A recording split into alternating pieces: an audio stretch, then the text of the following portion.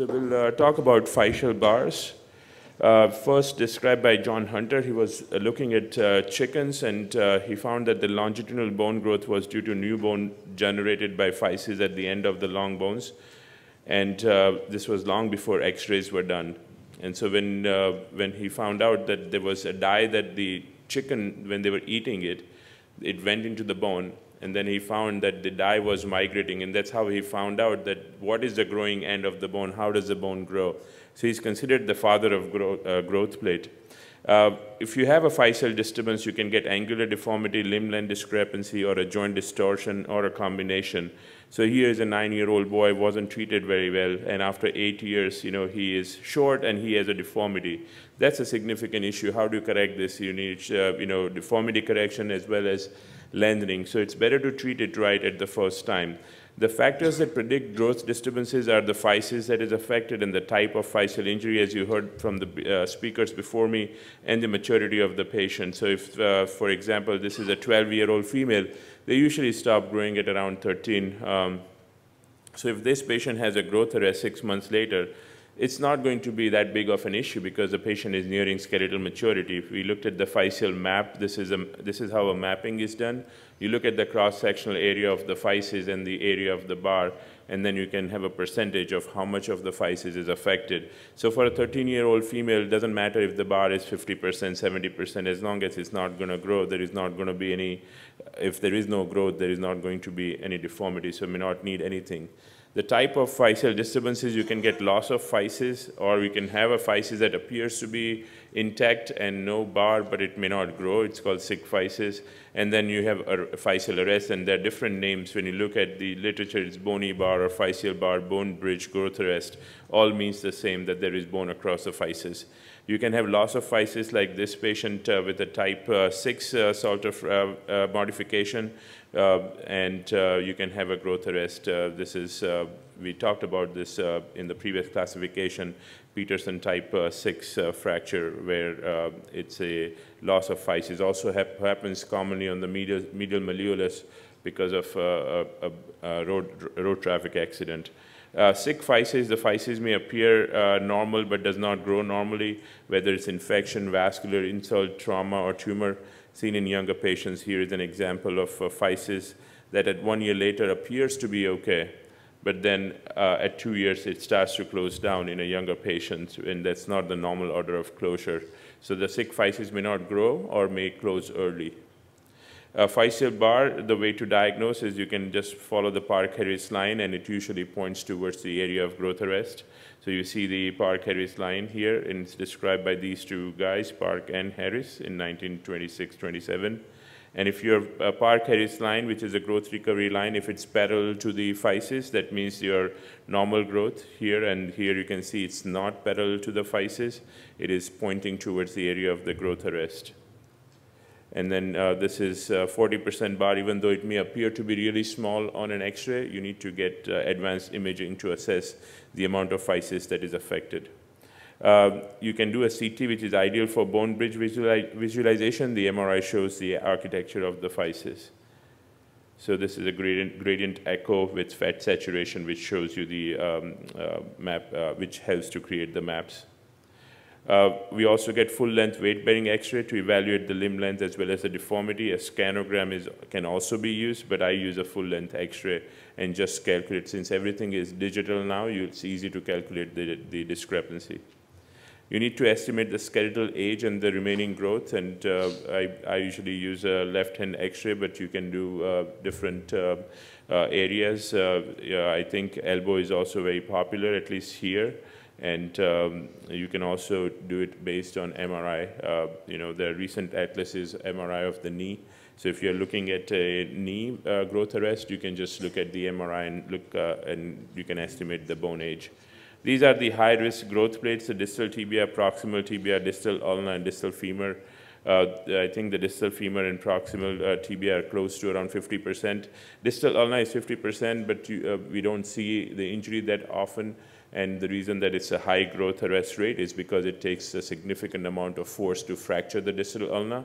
So when you have a high energy injury, there is high rate of growth arrest. Three types of physeal arrest. It could be central, where there is an island of growth arrest. It can lead to tenting of the articular surface.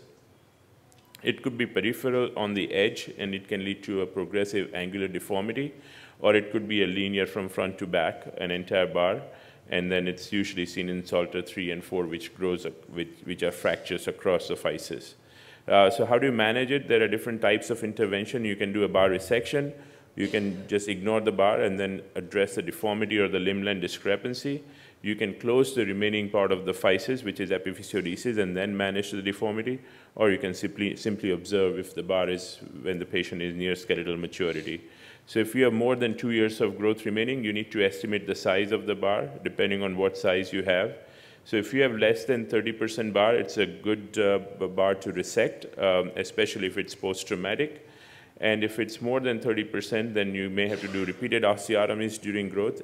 Usually, if you time it well, it is 2 times or 2 osteotomies. If the patient is younger than 8 or 10 years of age.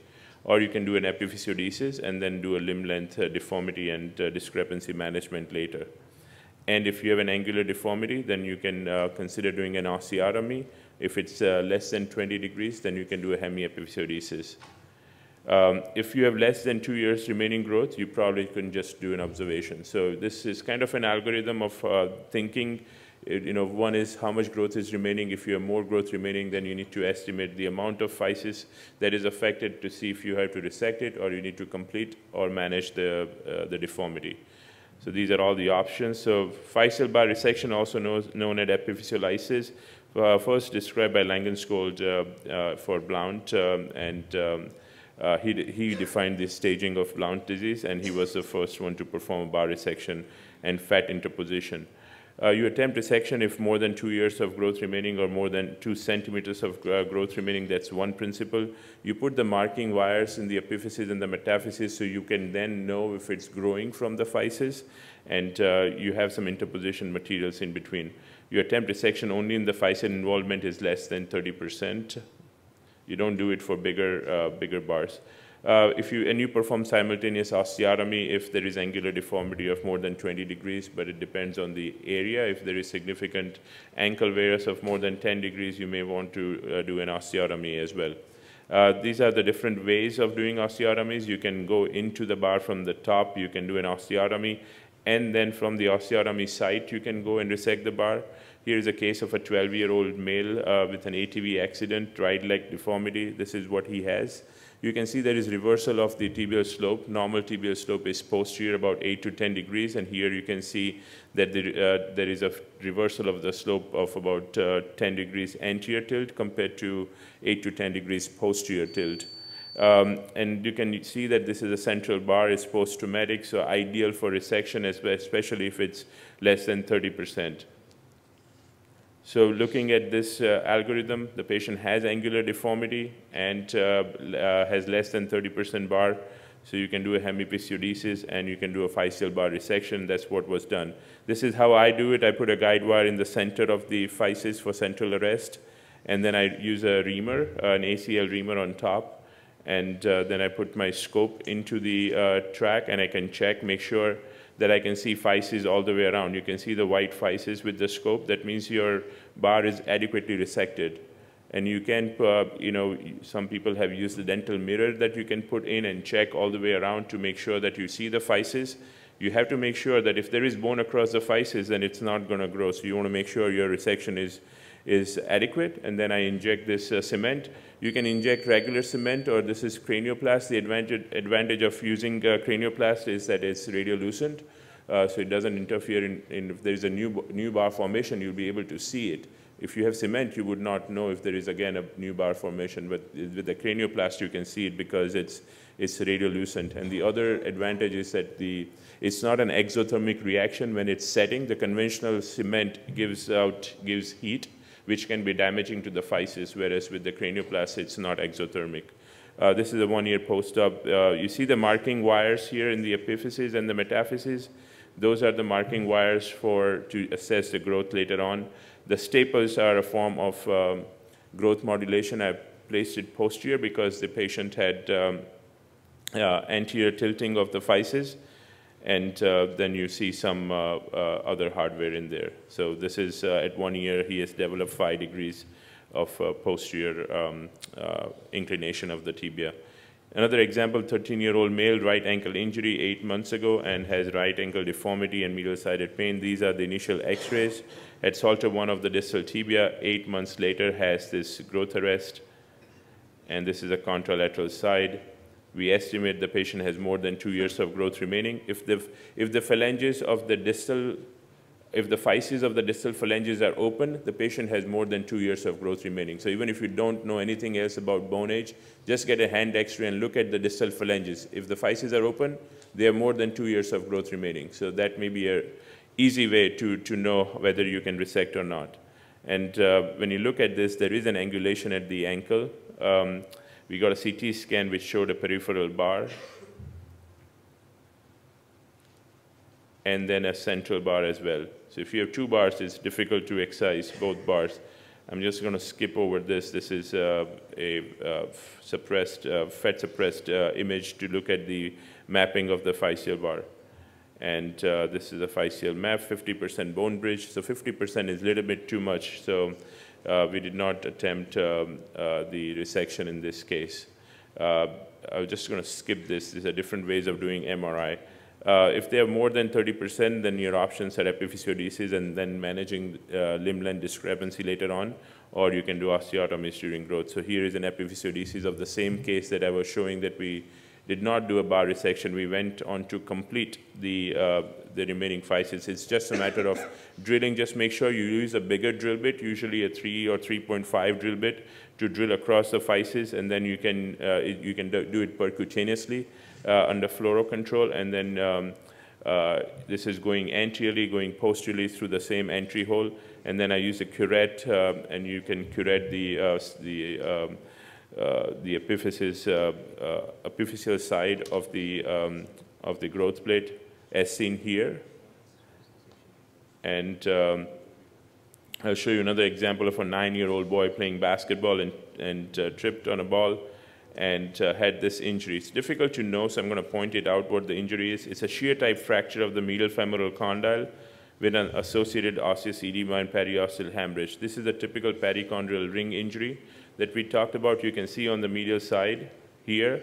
See, there is no fracture on the x-ray, but the perichondral ring has been pulled up with this injury. If you look at the CT scan, there is a thin sliver of bone, and you would not anticipate a growth arrest with this based on the imaging, but there is significant damage to the perichondral ring in this area as seen on the MRI.